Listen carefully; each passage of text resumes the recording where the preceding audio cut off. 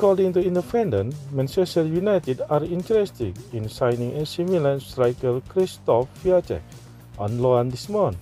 Chelsea also remain interested in the player as AC Milan attempt to raise funds through the striker sale this month. Krzysztof Piatek, 24, only signing for AC Milan from Genoa a year ago and impressive with 11 goals in 20 games. However, Milan have re-signed Zlatan Ibrahimovic and the burly Swede has become Stefano Pioli first choice striker. As a result, Piatek has fallen out of favour at San Siro. Manchester United have not enjoyed a smooth sailing season, with Ole Gunnar Solskjaer's side suddenly placed 5 in the table, 6 points ahead of fourth-place Chelsea.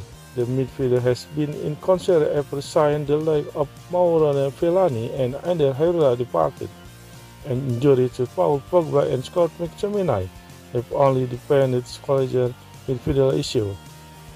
In the forward department, United failed to bring in a replacement for Romelu Lukaku, who left for Inter Milan before the start of the season, and Alexis Sanchez's move to Inter has also left them with just a few options up front. Now, Marcus Rashford sustained in back injury earlier this month, leaving them with just Mason Greenwood, Daniel James, and Anthony Martial as senior forward to call you for. Also, Greenwood is too young to lead the line. The teenager has done brilliantly whenever called upon. He is still a work in progress and Solskjaer cannot rely on him to deliver the goal every single time.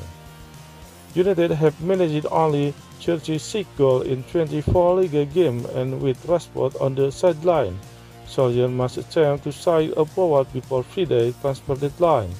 To the end, Krzysztof Piatek will be a viable solution to the Red Devil goal-scoring host.